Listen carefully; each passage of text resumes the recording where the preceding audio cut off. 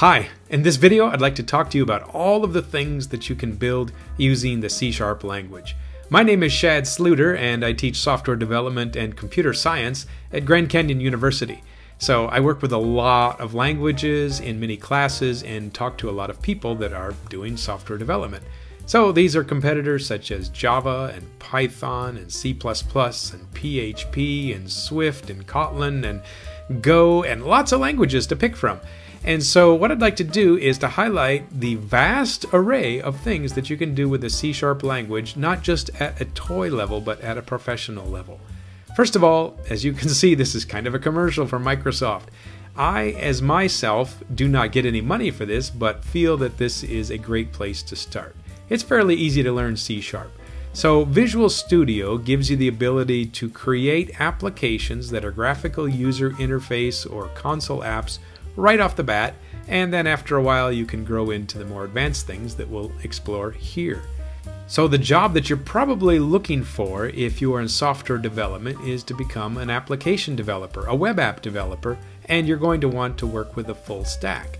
And so C# is a really good choice if you want to build this. So at the classes that I teach, we teach N-layer design, which teaches us the front end separated from the back end, using a variety of different databases. We learn controllers, the MVC framework. Anyway, all of this stuff here is a pretty complex thing for beginners, but C# can take you there. So it's not maybe the only choice, and it's certainly not the most dominant, but it certainly is a very, very good option when it comes to getting jobs. A lot of the postings are, in my area at least, in Phoenix, Arizona, are for people who are .NET developers, and they're doing web applications. So you're probably going to have a REST API somewhere in your portfolio if you want to be hired. So you should build somebody's REST app, and C# is a great way to do it. So your REST app is probably going to be the back end, and the front end might be in JavaScript or something else. But C# can even do that. If you want to use Blazor and create a full front to back, client side, server side choice, C# has got you covered. So you could theoretically not even learn JavaScript and still be able to use a front and back client and server kind of an architecture. So C# is really quite a universal choice if it comes to app development. Now you can, of course, build desktop applications or Windows apps. As a matter of fact, the most current version of .NET is 6.0, and sure enough, WinForms is still supported for, I don't know, we're going on decades now. And I like this platform because of its simplicity.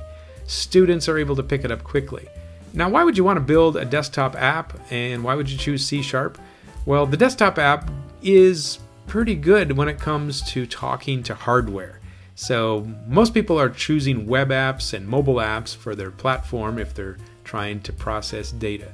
But you think of apps such as Microsoft Excel or Adobe Photoshop, or some graphing calculators, or anything that controls like a robot or a hardware or a thermostat, you're going to have to be close to the hardware, and a desktop application is a good choice for that.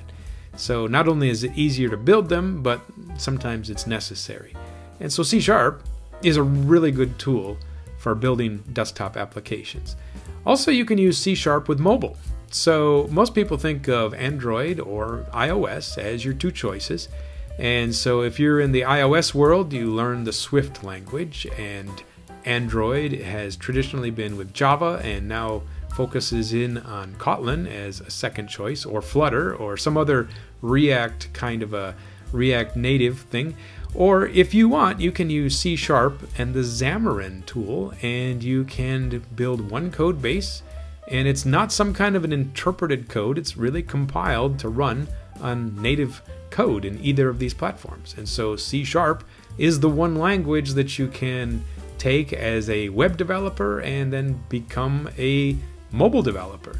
So if you are trying to maximize the options with the languages that you learn, well, C#'s got you covered with desktop, with mobile, and with websites. Is that it? No, wait, there's more. So you know that Xbox is a Microsoft product. It's a great gaming platform. And if you want to build 3D games, Unity is one of the most popular choices. And so C# is the default language that you would use if you're building a Unity game. So gaming, C#'s the choice. How about virtual reality or augmented reality? So you know that Facebook has some pretty big investments and some pretty big plans here, but actually Microsoft currently has the HoloLens 2, which is arguably a better experience. At least I'm speaking from my personal experience. So I don't teach the classes on virtual reality or augmented reality, but the equipment that I've tried on, that the other professors are using, shows me that Microsoft really does have a superior product when it comes to clarity and ease of use and the development tools that go with it. And so Microsoft's got a really tough product to beat in their HoloLens. And guess what? C# is their language of choice there. How about the IoT, so the Internet of Things? So we're talking about Raspberry Pis, and we're talking about little gadgets that can measure the temperature, look at light, control robots, open your garage door, you know, all the automation things that are out there. So these little embedded things, can you develop them in, guess what? C#, again, yes. So C++ might be the choice of many of the tutorials you'll see, but you can do the whole thing in C#, which means you don't have to learn another language. How about machine learning and AI? So believe it or not, Microsoft makes this really, really easy. Once more, this is not my wheelhouse. This is not my expertise. I know something about it, but there's people, of course, beyond that. But ML.net is something that I can give to my students, and with some knowledge, they can improve their existing processes and applications thanks to the libraries that Microsoft provides. And so we might not be experts on inventing machine learning things, but we can certainly use the tools that they have given to us. How about console apps? Of course, you can build a console app with Microsoft and C#. Why would you want to? Why would you want to build this thing right here? Well, because if you want to become a C# developer, the first step that you need to do is to learn the language, C#.